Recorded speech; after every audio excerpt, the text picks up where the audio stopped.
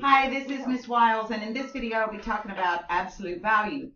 Now, absolute value is defined as a distance. It's the distance that a particular value is from the zero on the number line. So, for example, if you had a number line, and here's 0 on the number line, and you have a number out here like 7. The distance from 0 to 7 is 7. So the absolute value of 7 equals 7. Now that doesn't seem too difficult to remember. But if we have the same number, let's extend this a little bit so it makes more sense with the distance, because I want it to look about equal. If we have a number out here that's -7, the distance from 0 to the -7 is still 7. So the absolute value of -7 is also equal to 7. So what you can tell from this, since absolute value is about distance, whatever expression or number or whatever you have inside the absolute value signs, it will always equal a positive number. It can never equal a negative number. So let's do a few examples. So for example, the absolute value of 3 is just 3.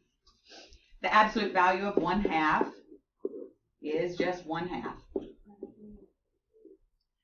The absolute value of -17 is just 17. So those are just a few examples to show you that the absolute value, when you solve it, will never ever be negative. If I were to say, what's the absolute value?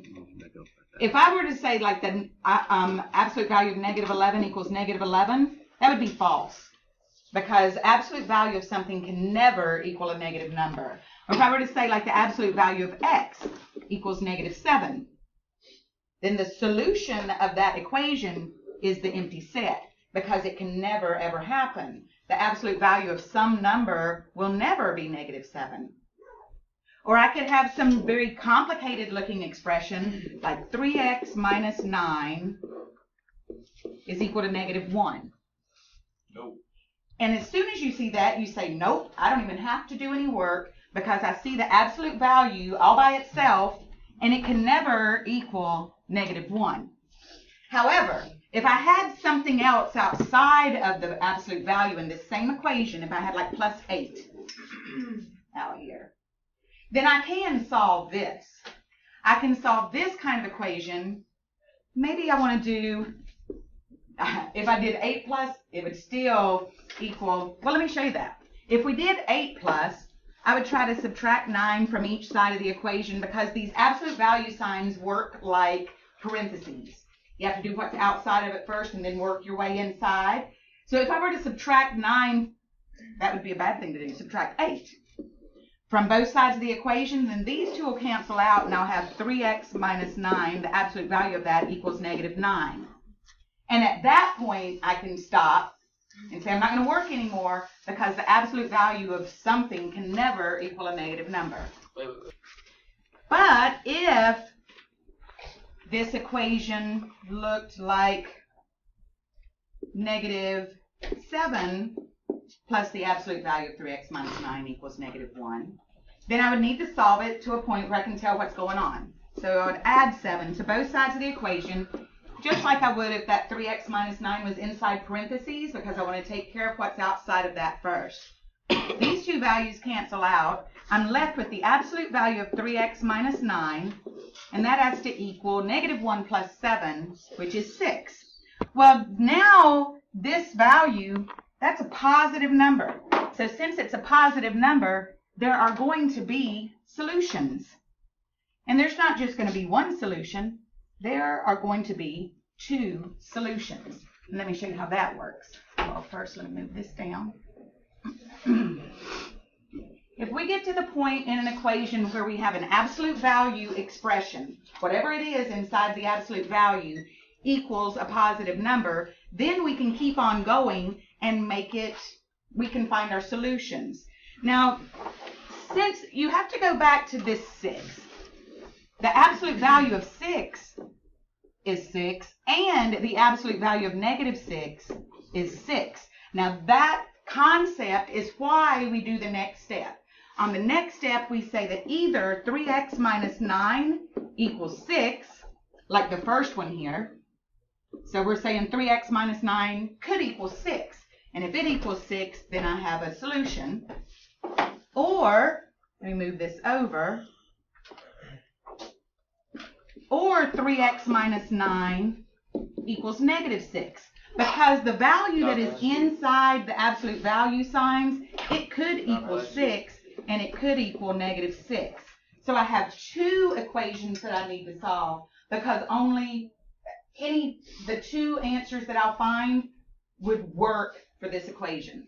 So at that point, I've got two equations that I need to solve, and I solve them using the methods that I know. So on this left-hand side equation, I would add 9 to both sides of this equation, and have 3x equals 15. I would divide by 3, and x could equal 5.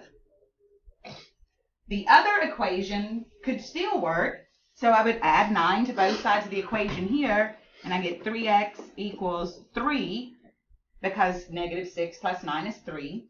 I divide by 3, and x could equal 1. So for this particular problem, if I were solving this problem, I have two solutions, x equals 5 or x equals 1. So let's go on to a couple of examples. Before we get into these examples, let me say something here.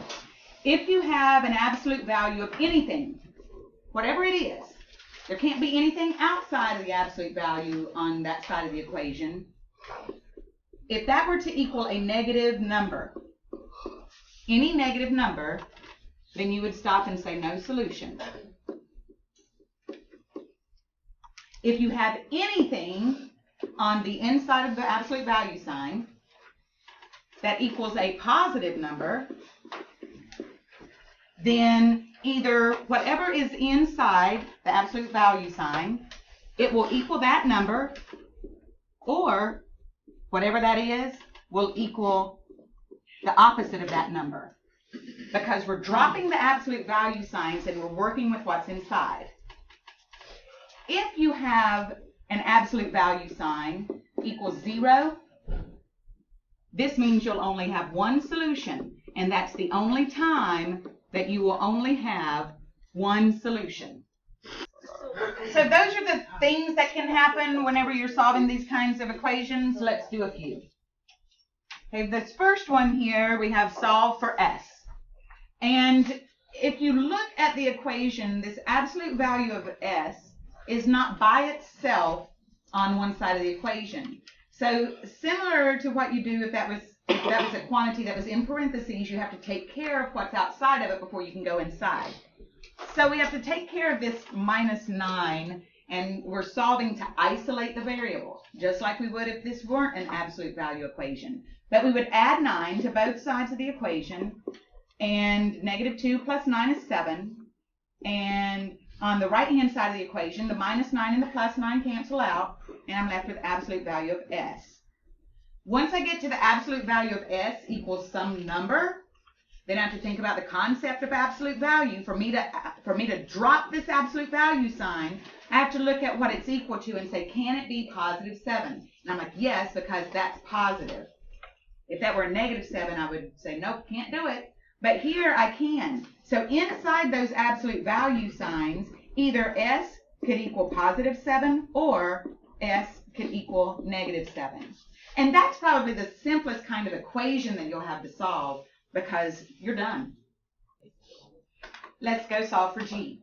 On this side, we have an equation, solve for g, 3 equals the absolute value of g minus 3. And when you look at this equation, the absolute value is already isolated all by itself on one side of the equation. So there's nothing at this point to add or subtract or divide on either side of the equation, because you've got just the absolute value quantity by itself. So you split it up. Either g minus 3 equals 3, or g minus 3 equals negative 3. Once you split it up like that, you solve it. On this one, you would add 3 to both sides, and g equals 6. Or, on the other side, you would add 3 to both sides. G equals 0. So that's how you solve this type of equation. Let's do a few more examples. Not too many. Now you'll see questions like this. How many solutions does this equation have? So you look at the equation, and this first one says negative 8 equals the absolute value of negative r.